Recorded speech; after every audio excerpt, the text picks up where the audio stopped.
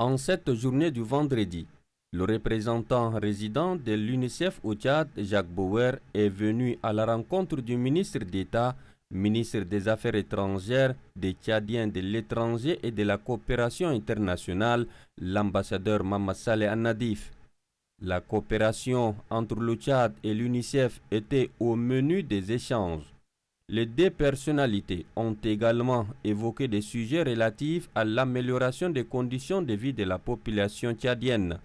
Le représentant de l'UNICEF au Tchad à sa sortie d'audience. Nous avons échangé sur deux principaux points.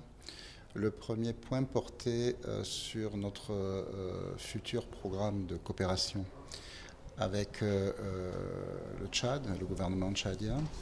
Et je suis venu pour lui exprimer tous les remerciements de l'UNICEF pour tout le soutien que nous avons reçu du gouvernement tchadien en général et du ministère dont il a la charge en particulier, tout au long du processus d'élaboration de ce programme de coopération. Et le deuxième point consistait à lui annoncer la visite prochaine de notre directrice exécutive, Madame 𝐶𝐈𝐏𝐋𝐻𝐈𝐄, qui se propose de venir au Tchad pour s'entretenir de la situation en général et particulièrement de la situation des enfants avec les autorités tchadiennes. L'UNICEF est l'un des principaux partenaires du gouvernement.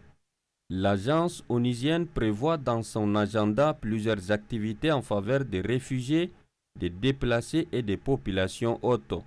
Les activités à réaliser concernent l'accès à l'eau potable, l'éducation préscolaire et primaire ainsi que la protection des enfants.